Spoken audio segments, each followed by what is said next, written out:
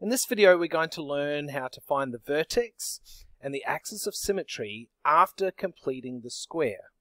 Now, in the previous video, we learned how to complete the square, and we came up with equations very similar to the one you can see here. In fact, let's write some of those equations down. In one of the questions, we came up with the equation y equals 3 x plus 2 squared minus 27. And there was another question where we had y equals minus x minus 5 squared plus 16. You can see that every equation looks quite similar. They all have a set of brackets with two terms in it. They all have a number at the end that they either add or subtract, and a number at the very beginning to the left of the set of brackets. We say that these equations are in the form y equals a x minus h squared plus k.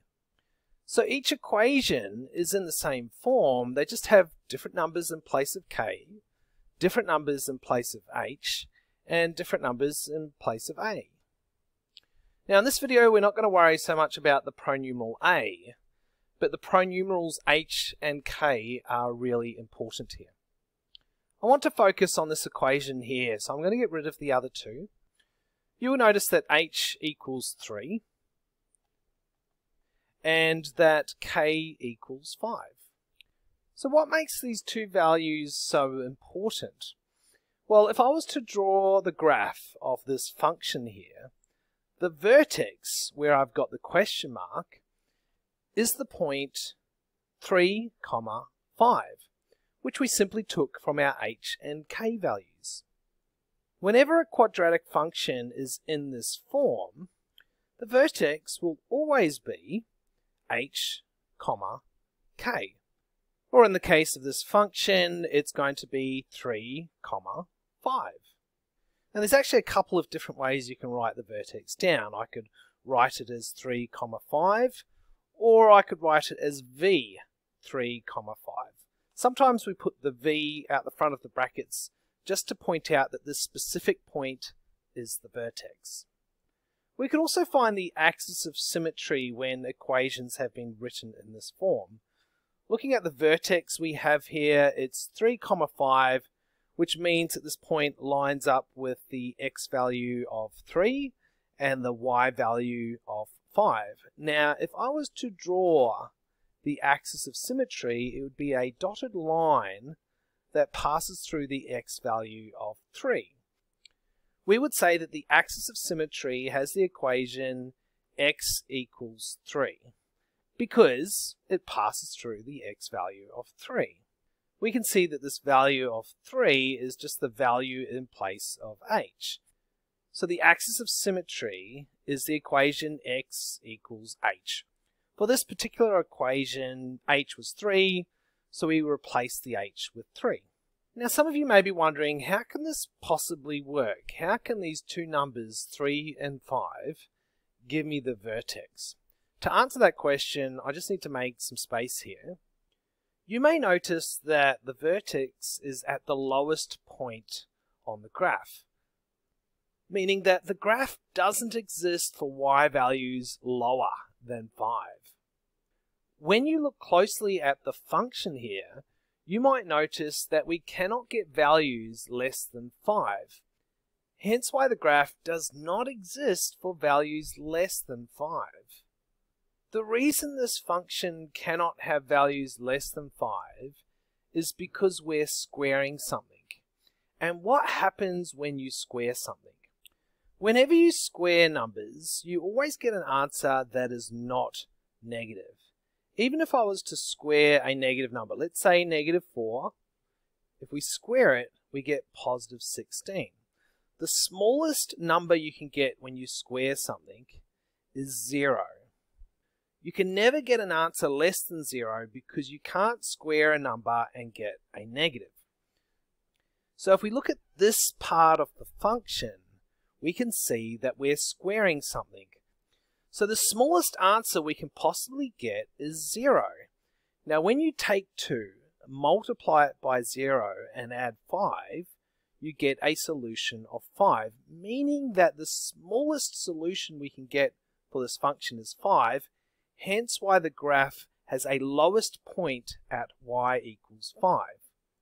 So that explains why this part of the function, the plus 5, gives you the y value for your vertex. So that begs the question, why will my x value be 3? Well, if we look at the part of the function that we circled, we wanted to make this equal 0. And how do we make that equal 0? Well, we simply make x equal 3, because 3 minus 3 is 0. Hence why this 3 and this 5 will give us our vertex, because the vertex for this graph is the lowest point. Now the question is, will this work with a downward facing parabola? Let's take the downward facing parabola we can see here. We can see that this function is in the form y equals a, x minus h squared plus k. Now in this case the a is -1, but that's irrelevant. We're looking at the h and the k. What will h equal? H will equal -2 because x minus -2 is the same as x plus 2. And our k will equal +1. We just write that k equals 1. Now when we take this h and k value, will this give us the vertex -2, 1? Well, the answer is yes. This is the vertex, so we'll label a v stating that this point is the vertex. So how can this work for downward-facing parabolas as well? Because when you look at this parabola, the vertex is the highest point this time, not the lowest point. Well, once again, the reason behind this lies in the part of the function that we're squaring. When we square numbers, we can either get positive numbers or we can get a number equal to 0. We cannot get negatives. So when we're talking about the highest point on the graph, wouldn't we want a really large number? Don't large numbers give us the highest point? Let's say x was a large number. Let's say 98. 98 plus 2 is 100. And when we square 100, we get 10,000. We get a really large number. If we're looking for the highest point, shouldn't we be looking for very large numbers? Well, not necessarily, because we actually have a negative symbol here. This is not 10,000. It's -10,000. And large negative numbers are well below the x-axis. So when we're trying to find the highest point, we're actually looking for a very small number. So when it's negative, it's not well below the x-axis. It doesn't matter whether the parabola is concave up or concave down. We always want this part of the equation, which we've circled, to equal 0. When you make this part of the equation equal 0, you will always find the vertex, which is why our h and k values can always be taken from these two numbers here. Now to finish off, I just want to show you what the axis of symmetry is for this function.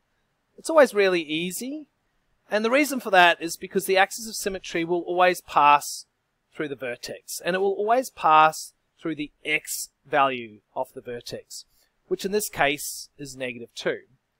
So our axis of symmetry is just the equation x equals -2. Anyway, that concludes our video where we find the vertex and the axis of symmetry after completing the square. Remember to read the description below for links to workbooklets that relate to this video.